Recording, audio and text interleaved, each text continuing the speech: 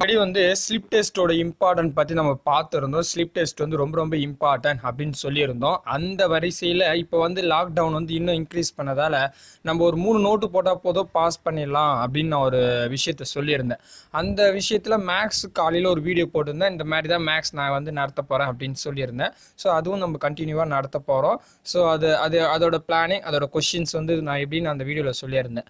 So பார்க்காதவங்க போய் பார்த்துக்குங்க. அதுக்கு அடுத்தபடியாக வந்து பார்த்தீங்கன்னா வந்து every green TNPSC questions, TNPSC மட்டும் இல்லைங்க. ஸோ அது டிஎன்இபி எழுதுறவங்க இருக்கட்டும், பிசி எக்ஸாமாக இருக்கட்டும், டெட் எக்ஸாமாக இருக்கட்டும், எல்லாருக்குமே வந்து பார்த்திங்கன்னா இந்த மாதிரி டைப், அதாவது எவ்ரி கிரீன்றது என்னப்பா இன்னும் புதுசாக இருக்குது. எவ்ரி கிரீன் அப்படின்னா புது புக்கு, பழைய புக்கு, இதுக்கு முன்னாடி இருந்துச்சு பாருங்கள். எந்த புக்கு 2005 எடிஷன், அந்த புக்லேயும் இருக்கும். அதே மாதிரி 2015 எடிஷனா, எஸ் அது இருக்கும். அதுக்கப்புறம் இப்போ வந்த 2019-20 எடிஷனாக இருக்கட்டும். ஸோ இந்த எல்லா எடிஷன்லேயும் நமக்கு வந்து பார்த்திங்கன்னா வந்து இந்த கொஷின்ஸ் எல்லாமே இருக்கும். இது டிஎன்பிசியில் அடிக்கடியாக கேட்குற கொஷின், காலமாக கேட்ட கொஷின்ஸுங்க. ஸோ இது வந்து பார்த்திங்கன்னா 2000 டிஎன்பிசி கொஷின் 2000 இப்போ 2020 வரைக்கும். ஸோ கிட்டத்தட்ட 20 வருஷத்துக்கு நம்ம இந்த டெஸ்ட்டு, அதாவது இந்த கொஷின்ஸ் எல்லாத்தையுமே கலெக்ட் பண்ணி ஒருங்கிணைச்சிருக்காங்க.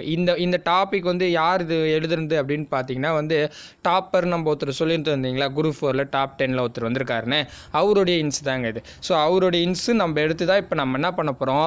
ஆல்ரெடி புது புக்குக்கு நம்ம சொல்லியிருந்தோம், இன்றைக்கே நம்ம வீடியோ போட்டிருக்கணும் கரெக்டாக. ஸோ நான் இந்த அனௌன்ஸ்மெண்ட் பண்ணுறதுல நாளைக்கு கொடுக்குது இல்லையா, ஸோ அந்த அனௌன்ஸ்மெண்ட்டோட சேர்ந்தே அந்த கொஷின் கொடுத்துடலாம் தான் நான் வந்து ஒரு நாள் டிலே பண்ணிவிட்டேன். எப்போவுமே நான் சொல்லியிருக்கேன் ஒரு நாள் டிலே முன்ன பின்ன ஆகும்.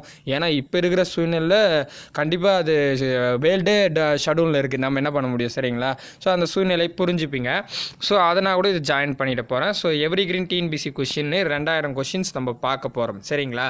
ஸோ அது எப்படி பார்க்க போகிறோம், என்னென்ன பண்ண போகிறோம், ஃபுல் வீடியோ சொல்கிறேன் கேளுங்க, அப்போ தான் உங்களுக்கு புரியும் சரிங்களா. ஸோ போகிறதுக்கு முன்னாடி இந்த சேனலுக்கு புதுசாக இருக்கிறவங்க சப்ஸ்கிரைபிள் பண்ணி வச்சுக்கோங்க. கூடவே பக்கத்தில் இருக்கிற பெல் ஐக்கனை ப்ரெஸ் பண்ணி வச்சுக்கோங்க. சப்ஸ்கிரைபிள் எப்படி எனக்கு தெரியும் அப்படின்னு கேட்டிங்கன்னா, ரெட் கலரில் இருக்கிறது நீங்கள் கிளிக் பண்ணோம்னே வந்து ரெட் கலர் போயிடும் சரிங்களா. ஸோ ரெட் கலரில் இருந்தால் நீங்கள் சப்ஸ்கிரைபிள் பண்ணலன்னு அர்த்தம், அதை அழுத்தி விட்ருங்க சரிங்களா. அந்த ரெட் கலர் மறைஞ்சிடும்.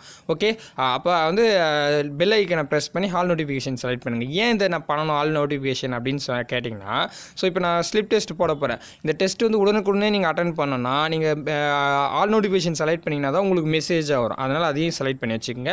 இந்த வீடியோ பிடிச்சிருந்தா லைக் பண்ணுங்கள், உங்கள் ஃப்ரெண்ட்ஸுக்கு ஷேர் பண்ணுங்கள், பிடிக்கலனா டிஸ்லைக் பண்ணுங்கள். பட் ஏதாச்சும் ஒன்று கண்டிப்பாக பண்ணணும் உங்களுடைய ஆதரவில். So every green TNPSC questions கன்ஃபார்மாக சொல்கிறேன், 2000 கொஷின் நீங்கள் ஒர்க் அவுட் பண்ணிங்கன்னா கன்ஃபார்மாக 20 கொஷின் எக்ஸாமில் வருங்க. அது எவ்ரி கிரீன் கொஷின் 40 கொஷின் வரைக்கும் நம்ம எவ்ரி கிரீன் கொஷின் சொல்லலாம் இருக்கும் சரிங்களா. ஸோ நம்ம ஆல்ரெடி சொல்லியிருந்தோம் 60 கொஷின் ஓல்டு கொஷின் பேப்பர், அதில் 40 கொஷின்ஸ் வந்து எவ்ரி கிரீன் கொஷினாக தான் இருக்கும். இதெல்லாம் எல்லாமே இருக்காதுங்க கொஷின்.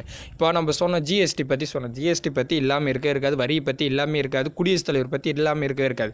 குடியரசு தலைவர் எங்கேயாவது ஒரு இடத்துல பயன்படுற மாதிரி இருக்கும். பெரியாரை பற்றி இல்லாமல் இருக்காது, அப்படிலாம் நம்ம சொல்லியிருப்போம். ஸோ அதே மாதிரி பார்த்தீங்கன்னா வந்து ஸோ இந்த மாதிரி சில இம்பார்ட்டன்ட் டாபிக் உங்களுக்கே தெரியும், அவங்கள பற்றி கண்டிப்பாக ஒரு கொஷின் இருந்துக்கிட்டு தான் இருக்கும். அதில் நம்ம செலக்டிவாக எடுத்து நம்ம சொல்லியிருக்கோம். அதுதான் எவ்ரி கிரீன் 2000 கொஷின். இது எப்படி நடக்க போகுது அப்படின்னு கேட்டிங்கன்னா, டெய்லியுமே வச்சிடலான்னு இருக்குங்க.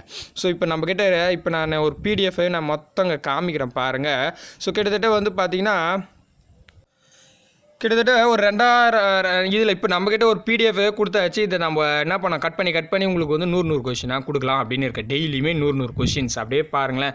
மொத்த கொஷின் வந்து பிட்டாக இருக்குது, உங்களுக்கு ஸ்க்ரீன்லேயே தெரியும். 39 பேஜ் இருக்குது. 39 பேஜ் கிட்டத்தட்ட எங்கிட்ட எவ்வளோ கொஷின் இருக்குன்னா 200 கொஷின் இருக்குங்க.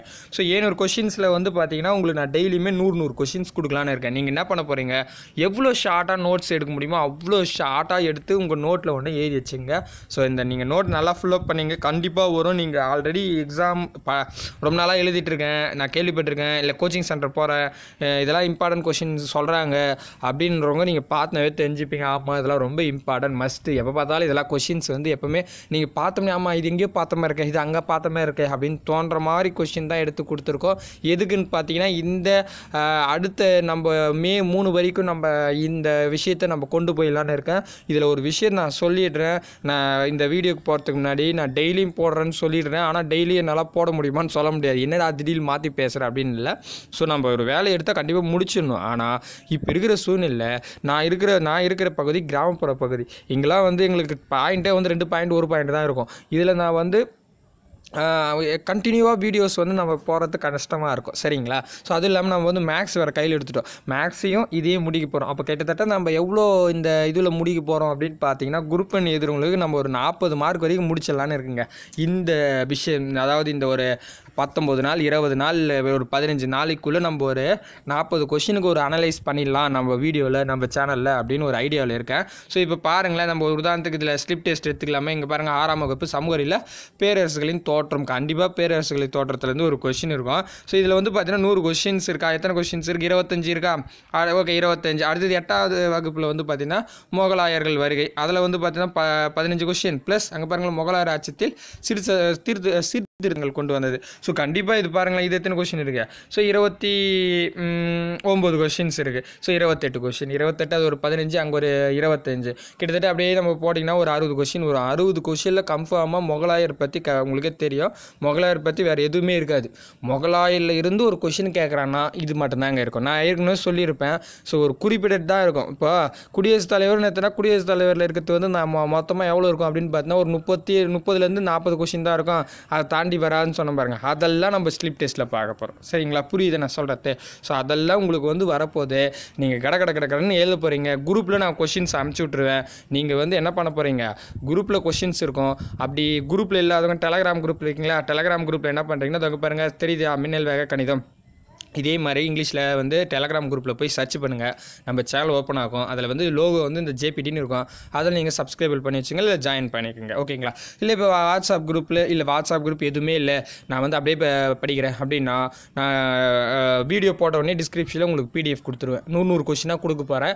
ஸோ ரெடியாக இருங்க. ஸோ ஸ்லிப் டெஸ்ட்டு கண்டிப்பாக மஸ்ட்டு. ஸ்லிப் டெஸ்ட் வந்து ரொம்ப ரொம்ப இம்பார்ட்டன்ட். நீங்கள் என்ன பண்ணால் ஞாபக சக்தி வச்சுக்கோம். இதை நீங்கள் படுத்துட்டிங்கன்னா போதும். இதை தாண்டி கொஷினே இல்லை. இதுதான் வந்து உண்மையே தாரக மந்திரம். ஸ்லிப் டெஸ்ட்டு அவ்வளோ இம்பார்ட்டன்ட்ங்க. நான் நிறைய முறை வலியுறுத்துறேன். இப்போ வந்து பார்த்தா நிறைய யூடியூப் வந்து நம்ம இது காப்பி பண்ணி நான் அவங்கள ஸ்லிப் டெஸ்ட் கொண்டு வராங்க. சரிங்களா? ஸோ மல்டி சாய்ஸ் கொஷின் இருக்கும்போது ஏன் ஸ்லிப் டெஸ்ட்னா உங்களுக்கு மறக்கவே மறக்காது நம்ம சொல்கிற விஷயத்தை. சரிங்களா? ஸோ அதே மாதிரி பார்த்தீங்கன்னா 9th புக் 8th புக்கில் இம்பார்ட்டன்ட் புவியியல் டாப்பிக்கில் 280 கொஷின். உண்மையாக சொல்கிறேன், 280 கொஷினுக்கு தாண்டி இருக்கவே இருக்காதுங்க.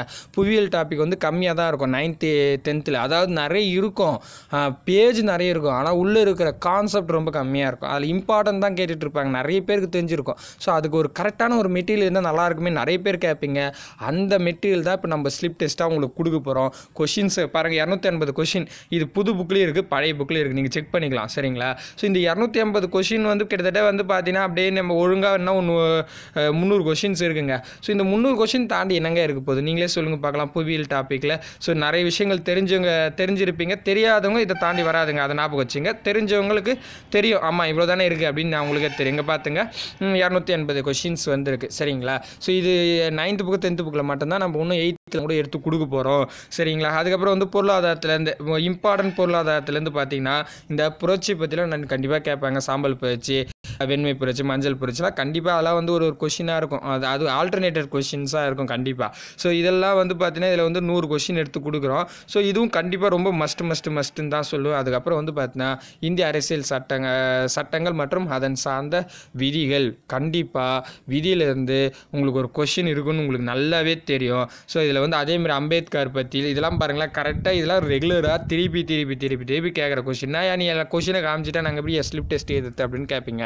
ஸோ 1-2 கொஷின் தானே, நான் மொத்தமே காமிக்கல இல்லையா? ஸோ இதெல்லாம் எதுக்கு நான் இதெல்லாம் இப்போ நான் ப்ரூஃப் காமிக்கிறேன்னா, முதல் கொஷின் இருக்கா உங்கள்கிட்ட அப்படின்னு கேட்குற மாதிரி இருக்கும். ஸோ நான் கொஷின் ரெடி பண்ணிட்டு தான் உங்கள்கிட்ட வந்திருக்கேன். சரிங்களா? ஸோ கொஷின் ரெடி பண்ணிட்டு வந்ததால் உங்களுக்கு வந்து ரெடியாக இருக்குது.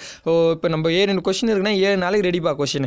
மீதி ரெடி ஆகிட்டு கொடுத்துருவாங்க. நமக்கு இதில் வந்து நல்ல ரெஸ்பான்ஸ் வந்துச்சுன்னா ரெடி பண்ணி கொடுக்க ஆள் நிறைய பேர் இருக்காங்க சார். ரெஸ்பான்ஸ் நமக்கு தேவை. ஸோ நல்ல கமெண்ட், நல்ல நிறைய லைக் இருந்து நிறைய வந்து கமெண்ட்ஸில் எல்லாமே நல்லா இருக்குது கொஷின் நல்லா இருக்குது அப்படின்னு சொன்னாவே போதும். அதே மாதிரி போன டெஸ்ட்டில் ஸ்லிப் டெஸ்ட்டில் நிறைய தப்புகள் கொடுத்தேன் அப்படின்னு கேட்டிங்கன்னா, ஸோ நிறைய பேர் கேட்டிங்க இதுமாதிரி கொடுக்காதீங்க சார், என்ன சார் இப்படி பண்ணிட்டீங்க அப்படின்னு கேட்பீங்க. பட் நான் வந்து முதல்லே சொல்லிட்டேன், நான் 1 ஹவர்லேயே உங்களுக்கு வேறு ஒரு வீடியோ போட்டுட்டேன். ஸோ நீங்கள் எப்படி அணுகுமுறைகள் இருக்குது, நீங்களாம் நல்லா படிக்கிறீங்களா அப்படின்ற டெஸ்ட் பண்ணுறதுக்காக பண்ணால் நல்ல ரெஸ்பான்ஸ். அதனால் இப்போ நடக்கிற கொஷனில் ஆன்சர் ரெடியாகவே இருக்குது. ஸோ அதனால் வந்து இதில் தப்புகள் நடக்கிறதுக்கு வாய்ப்புகளே கிடையாது. அதுக்கப்புறம் பார்த்தீங்கன்னா மனிதனின் பால் சார்ந்த பண்புகள் அப்படின்றது இருக்கும். என்னப்பா இதுமாதிரி சிலபஸில் எங்கேயுமே இல்லையே அப்படின்னு கேட்பீங்க.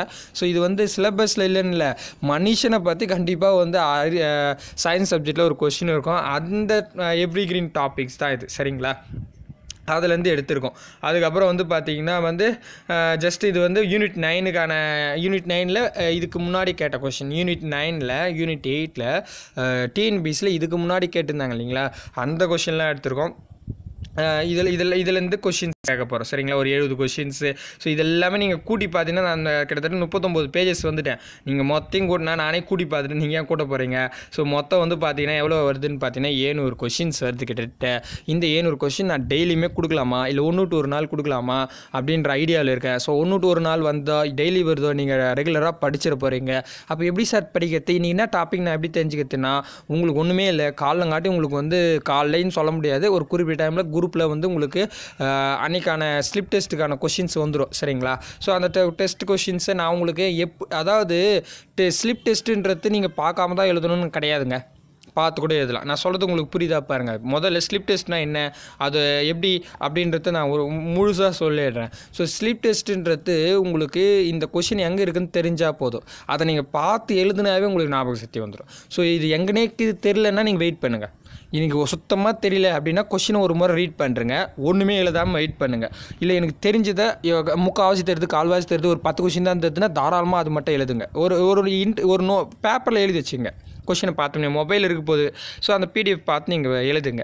ஸோ அதுக்கப்புறமா என்ன பண்ணுங்கள், நம்ம வீடியோ அன்றைக்கே வந்துடும். ஸோ வீடியோ வந்தோடனே உங்களுக்கு லிங்க், நீங்கள் வீடியோ வந்தோடனே நீங்கள் பார்க்க ஆரம்பிச்சிடலாம். என்னென்ன கரெக்டு அப்படின்றது ஒரு முறை நீங்கள் படிச்சிட்டிங்கன்னா ஸோ உங்களுக்கு மறக்கவே மறக்காது. மறுபடியும் சொல்கிறேன், நான் வீடியோ வந்து மியூசிக் தான், பேக்ரவுண்ட் மியூசிக் தான் போடுவேன். ஏன் அப்படின்னு கேட்டிங்கன்னா, நான் படித்து சொல்கிறத விட நீங்கள் படிச்சிங்கன்னா, அதாவது எழுத்து கூட்டின்னு நான் தப்பாக சொல்கிறேன்னு நினச்சிக்காதீங்க, அப்படி படித்தா கூட உங்கள் மனசில் நிற்கும் அப்படின்ட்டு நான் சொல்கிறேன். ஸோ நான் வந்து இந்த சொல்கிறேன்னா அதில் ஒரு காரணம் இருக்கும், சும்மானா வந்து சொல்ல மாட்டேன். அதனால் நீங்கள் புக்கில் தேடி கூட ஸ்லிப் டெஸ்ட்டாக திடீர்னு படிக்கிறீங்களான்னு ஒரு கொஷினாக இது எங்கெல்லாம் இருக்குது டக்கு டக்குன்னு எழுதுங்க.